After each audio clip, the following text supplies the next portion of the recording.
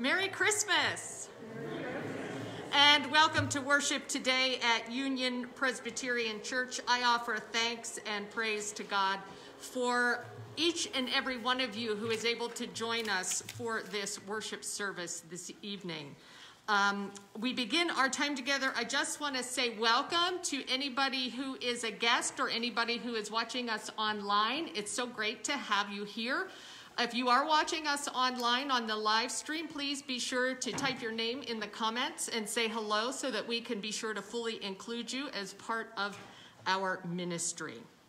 But before we get started today, let us just take a deep breath. It's been a busy time of year.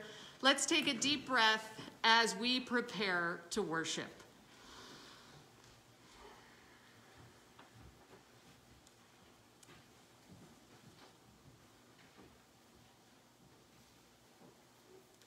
Let us join together in the call to worship. Good news of great joy. People who walked in darkness have seen great light. Good news of great joy. Oppression and war are not the last word. Good news of great joy. The Savior is born, who is the Messiah, wonderful Counselor and Prince of Peace. The Word has come into the world. Emmanuel, God with us. We celebrate the good news of great joy. Let us rejoice together in the birth of Jesus. Holy God, we come to you today in prayer, in praise, and in worship, giving thanks for the incarnation. We thank you, Father, for coming in the form of a child. We praise you, Jesus, for the love and forgiveness that you have shared with us. And we honor you, Holy Spirit, as you lead us and guide us. We pray in the name of the Father, Son, and Holy Spirit. Amen. Let us stand and sing, O Come All Ye Faithful, the first verse.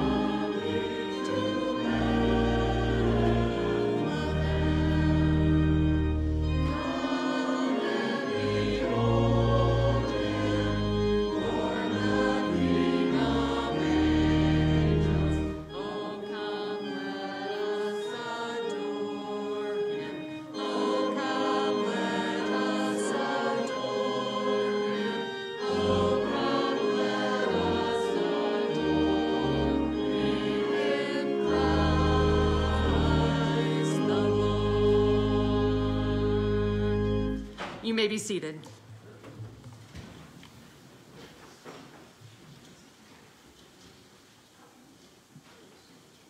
Hope looked down and saw fear and despair. I will go there, said Hope. Maybe.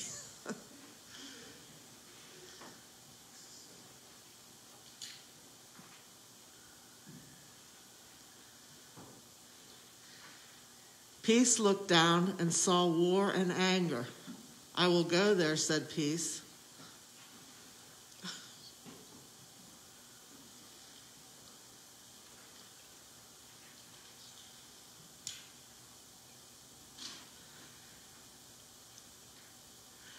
Joy looked down and saw sadness, loneliness, and despair.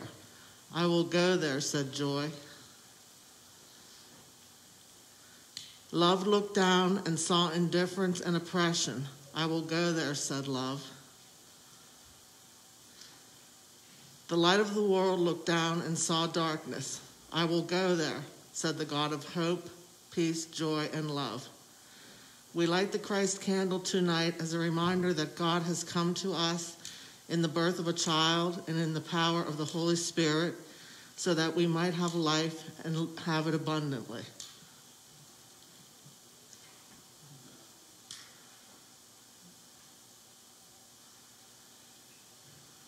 Let us pray. God of hope, God of peace, God of joy, and God of love, teach us how to be reflections of your light in the world. Amen.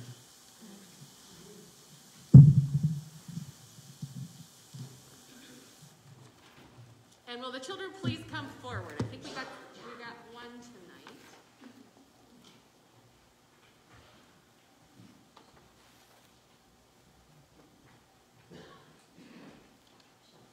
Hi, Sammy. How are you? We keep meeting here like this, don't we?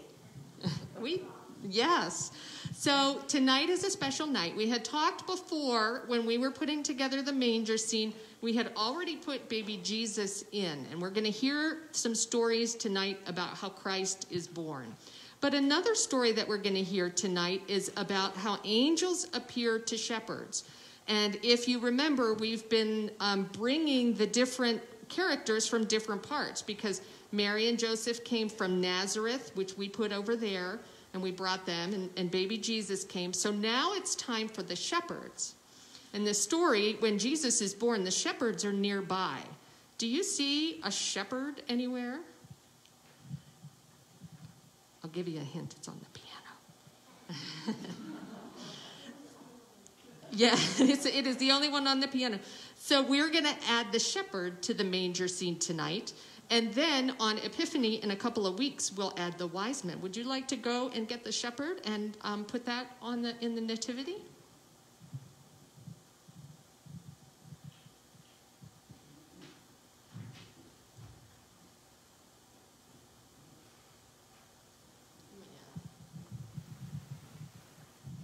Thank you so much. As we are here tonight, we're going to hear the story of the shepherds and the good news of great joy that they heard. And so thank you for helping us to put that together tonight. Let's pray. Gracious God, we give you thanks for the children that you have entrusted to our care. Continue to bless them, watch over them, and keep them safe. We pray this in Jesus' name. Amen.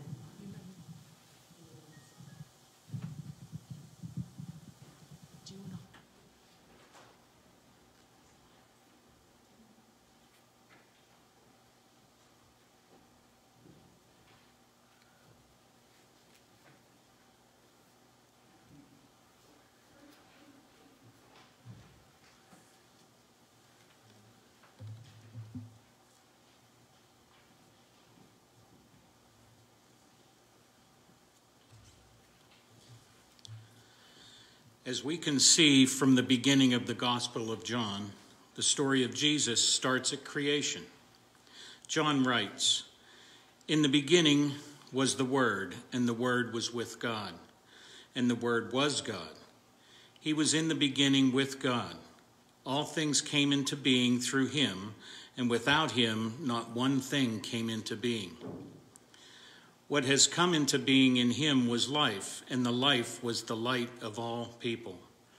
The light shines in the darkness, and the darkness did not overcome it." Although God created the world good, sin and darkness entered human hearts. We have been troubled by despair, war, sadness, and hate ever since. But the ancient prophets promised a Messiah who would again bring peace and joy. Isaiah 9:12-6 says, "The people who walked in darkness have seen a great light. Those who lived in a land of deep darkness, on them a light has shined. You have multiplied the nations and increased its joy. They rejoice before you as the joy at the harvest. As people exult when dividing plunder, for the yoke of their burden and the bar across their shoulders, the rod of their oppressor, you have broken as on the day of Midian. For all the boots of the trampling warriors and all the garments rolled in blood shall be burned as fuel for the fire. For a child has been born to us, a son given to us. Authority rests upon his shoulders, and his name is Wonderful Counselor, Mighty God, Everlasting Father, Prince of Peace."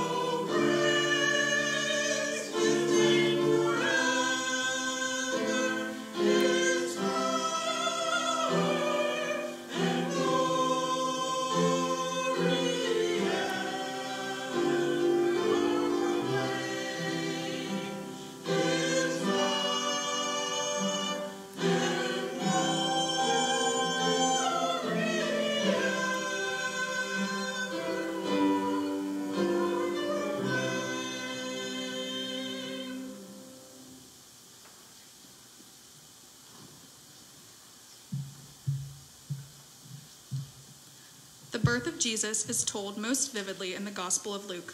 Listen as we read the story of Christ's birth from Luke chapter 2. In those days, a decree went out from Emperor Augustus that all the world should be registered. This was the first registration and was taken while Quirinius was governor of Syria. All went to their own towns to be registered.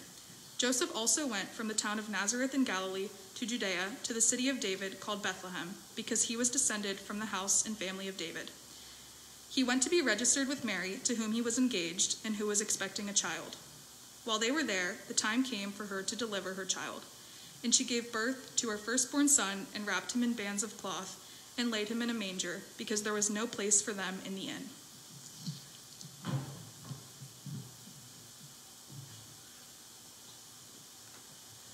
In that region, there were shepherds living in the fields, keeping watch over their flock by night. Then an angel of the Lord stood before them, and the glory of the Lord shone around them, and they were terrified. But the angel said to them, "Do not be afraid, for see, I am bringing you good news of great joy for all the people. To you is born this day in the city of David a Savior, who is the Messiah, the Lord. This will be a sign for you. You will find a child wrapped in bands of cloth and lying in a manger." And suddenly there was with the angel a multitude of the heavenly host, praising God and saying, "Glory to God in the highest heaven, and on earth peace among those whom he favors."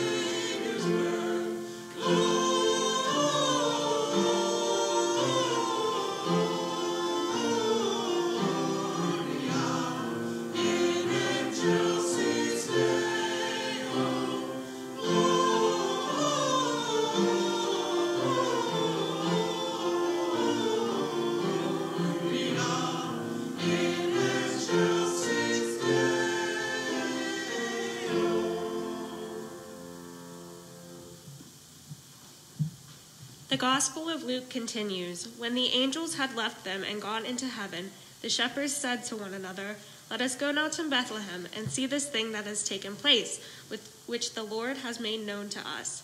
So they went with haste and found Mary and Joseph and a child lying in a manger. When they saw this, they made known what had been told to them about this child, and all who heard it were amazed at what the shepherds told them. But Mary treasured all these words and pondered them in her heart. The shepherds returned, glorifying and praising God for all they had heard and seen, and as it had been told to them.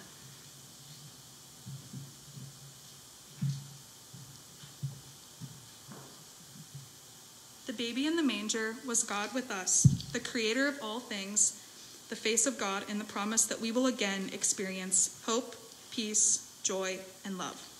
Hebrews 1, verses 1 through 3 says, "Long ago, God spoke to our ancestors in many and various ways by the prophets, but in these last days he has spoken to us by a Son, whom he appointed heir of all things, through whom he has also created the worlds. He is the reflection of God's glory and the exact imprint of God's very being, and he sustains all things by his powerful word."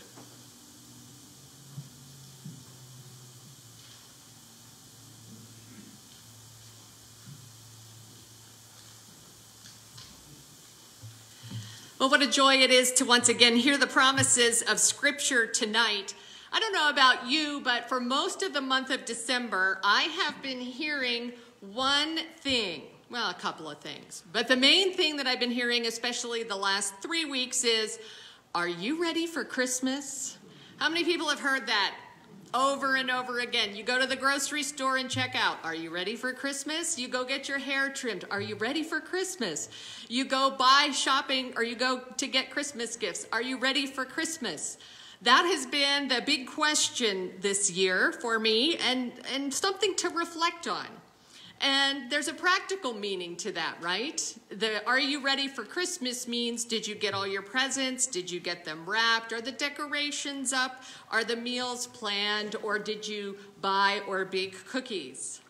But for those of us who come to church regularly, the 4 weeks leading up to Christmas are a time of getting ready. You saw us lighting the Advent wreath, and that is a time of preparation. So we also, in addition to getting everything ready at home, try to get everything ready in our hearts. But I wonder if we can ever truly be ready for the impact that Jesus has when he comes into our lives. Because as I'm listening and reading and reflecting on the Bible story this season, it certainly shows us one thing. Nobody is ready.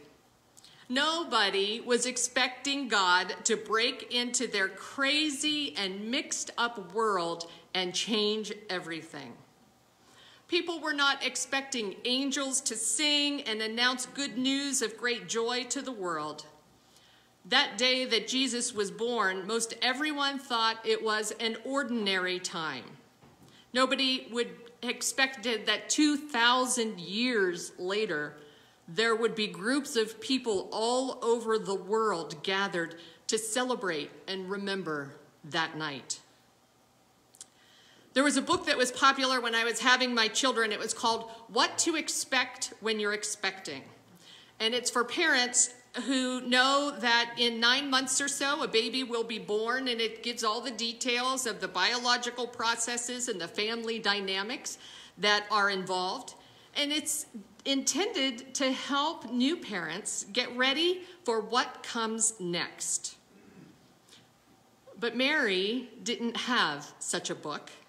Mary, the mother of Jesus, didn't expect to be expecting, but an angel came and told her that she was favored by God and would like her to birth the Messiah.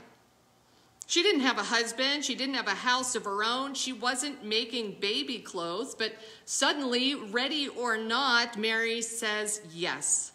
She agrees to carry the Son of God, even though the world is in political turmoil, and being pregnant under such mysterious or questionable circumstances could have had her stoned to death. Mary was not expecting to be expecting. Well, and then there's Joseph, too. Joseph was certainly not expecting news that the woman he was engaged to was pregnant when he knew he was not the baby daddy. He was ready to call off that marriage until an angel told him that he's part of a bigger plan. He probably was not expecting to walk for 3 days across the country in order to be counted in a census while Mary gave birth among animals. He probably wasn't expecting that he was going to have to trudge to Egypt later as a migrant with Mary and toddler Jesus in tow. Ready or not, Joseph was responsible for parenting the Messiah and keeping him safe. And the people of Bethlehem weren't ready either. They were overwhelmed with guests because of the census, probably like some of the airports now with all of the flights that have been canceled, just overwhelmed with people trying to get to where they want to go or where they need to be. Everyone's house and guest rooms were full that night in Bethlehem. Nobody was expecting a young pregnant woman to give birth to a Messiah. They figured Mary was probably young and healthy and strong, and she could sleep outside. And then we have the shepherds in the story as well. And they were not ready for the angels who were coming to sing to them. Sure, they were staying alert because it was their job to protect the sheep from the predators. They were out with the sheep when the angels shattered the silence with news and songs. And they didn't take time to clean up, and the Bible doesn't even say they made provisions for someone else to watch their sheep. They weren't ready. They weren't expecting. But still they got the news that Jesus came. And so if you're sitting here tonight and you are not ready for Christmas, you are not the only one. And if you are not ready for Jesus, you are just like everyone else in the Christmas story. Nobody was ready when God came and rocked their world. Even the most smartest and most religious and most powerful people were not expecting that God's Son, the reflection of his glory, the exact imprint of his very being, was going to be born that night. Let alone a child with ordinary parents in a country under the control of a Roman Empire, in a tiny town, in the middle of a mass migration, and a child in an animal stall. But God defies expectations. Jesus shows up whether or not we're ready. And so when we look at the world today, we don't know what to expect. We see a world that is full of political and economic and pandemic chaos. We watch newscasts and read commentaries filled with anger and judgment and self-righteousness. And then there's our own family chaos and drama. And we base our expectations on what we're seeing through our screens and our phones. But the world of Jesus and Mary and Joseph was not all that different than our world today. Broken political or economic or even family systems are not new, neither are pandemics. The story of Jesus' birth shows us something unexpected, and that's this: good news and great joy can exist in an imperfect world. The message that the angels gave us, or gave them, is as much for us today as it was for all those people who were not ready and who were not expecting change so many years ago. The angels came and said, "Do not be afraid, for see, I am bringing you good news of great joy for all the people. To you is born this day in the city of David a Savior who is the Messiah, the Lord." And that's the good news that we have come here tonight to celebrate. Ready or not, we can expect that Jesus is going to show up for us. And Jesus has never been a savior for perfect people or perfect societies. From the very beginning, Jesus showed up at all the broken places, a broken world, a broken family, a broken heart. If you have any of those, you can expect that Jesus will offer to help. He will offer healing. and offer hope. Jesus does not wave away our problems like magic, but promises to be with us, to make sure that we are not suffering alone, to build a community that can support us in whatever we are going through. Jesus is called Emmanuel, God with us, and we are here for each other. And this is the good news of the Old and the New Testaments of the Bible, that God is with us. God will never leave us or forsake us. God is going to show up in our world of trouble and offer to be with us whatever we are facing. The good news of great joy is that Jesus, the Savior, the Messiah, shows up. Not for perfect people, not for good people, not for ordinary people, but for all people. This story of Jesus' birth shows us that God does do the unexpected. Nobody was good enough or ready enough, and Jesus came to bring God's love and salvation into the world anyway. And you may not have come here tonight expecting that Jesus would show up for you, but he has. Our world may be a mess. Your family may be falling apart. Your health may be in decline. But 2,000 years after that night Jesus was born, there is good news for you. Because you are loved. You are forgiven. You are prayed for. Jesus Christ is here for you, whether you are ready or not. And I hope, I pray, that this news will bring you great joy, not just for tonight, but for eternity. Amen.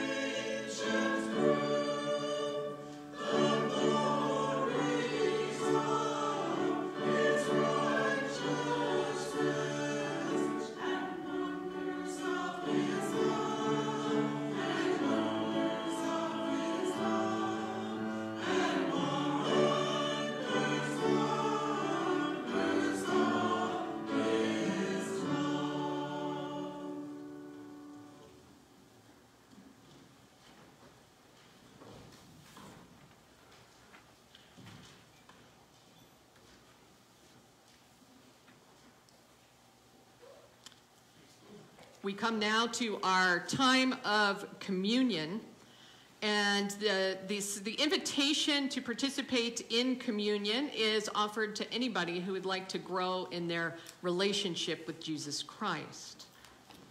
The Lord be with you. Lift up your hearts. Let us give thanks to the Lord our God. It's right to give our thanks and praise. It is truly right and our greatest joy to give you thanks and praise, O God. We thank you for the gift of your Son, Jesus Christ, for the breath of life and for the steadfast promises and your faithful love. For the day is surely coming when all things will be made new through Christ, God of creation and eternity. We praise you, joining our voices with choirs of angels, of people throughout time and space who come together to worship you in the incarnation. Lord, you are holy, and you have shown us what holiness looks like in Jesus Christ, who came to be your living word, to baptize us with spirit and fire, to feed the hungry, to humble the mighty, to announce the good news of your coming realm. And so it is with thanksgiving that we offer our very selves to you to be a living and holy sacrifice dedicated to your service. And we remember the great mystery of faith that Christ has died, Christ has given, Christ has come again. And Lord, we come in this time of thanks and praise, and we pray the prayer that you taught your disciples, saying together, Our Father, who art in heaven, hallowed be thy name. Thy kingdom come, thy will be done, on earth as it is in heaven. Give us this day our daily bread, and forgive us our debts, as we forgive those who sin against us. And lead us not into temptation, but deliver us from evil. For thine is the kingdom, and the power, and the glory forever. Amen. Holy and gracious God, with thanksgiving, we remember how when the hour had come, Jesus took his place at the table with the disciples. He said to them, I will not eat this Passover again until it is fulfilled in the kingdom of God.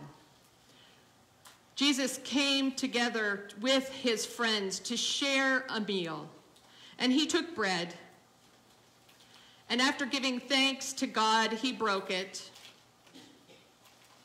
and he gave it to each of his disciples. And he said, This is my body, broken for you. Do this in remembrance of me. You may take the bread.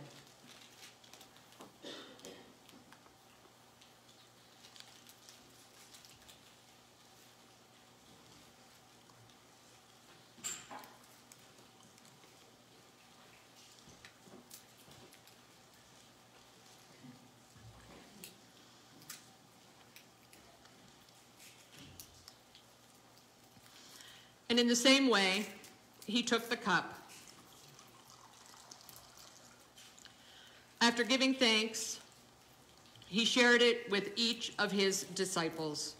And he said, This cup is the new covenant, sealed in my blood, shed for the remission of sins. I will not drink of the fruit of the vine until the kingdom of God comes again. You may drink of the cup.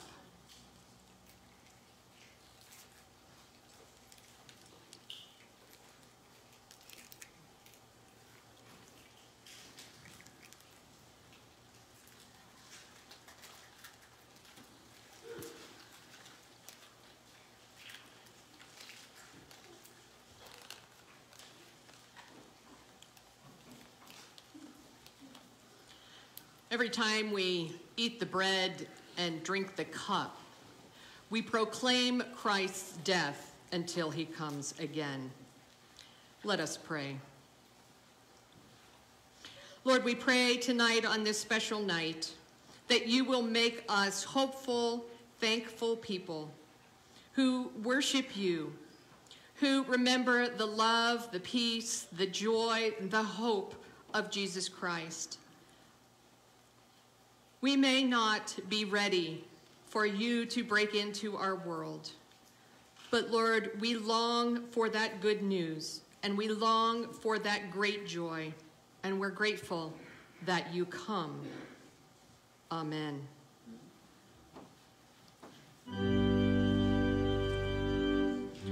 Praise God from whom all blessings flow. Praise him, all creatures here below. Praise him above the heavenly host. Praise Father, Son, and Holy Ghost. Amen. Lord, we thank you for the gift of your Son, Jesus Christ. We thank you for the gifts that you have shared with us and that we are returning to you so that we may do your work in the world and that we look forward to the coming of your kingdom. Amen.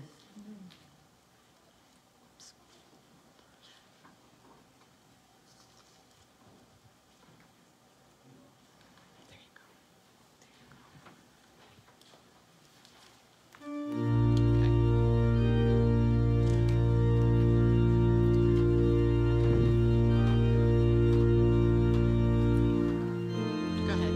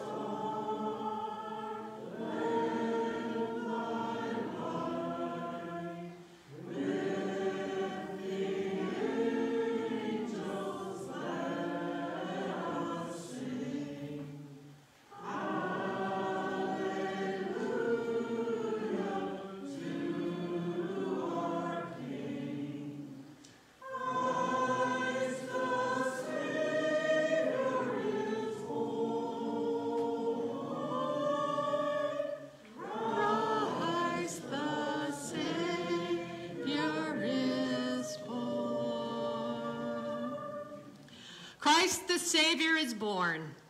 He has come whether we are ready or not, and we can rejoice. We have good news. We have great joy, even if we live in a difficult and broken world. And now may God bless you and keep you. May God's face shine upon you and give you peace, as together the people of God say, Amen.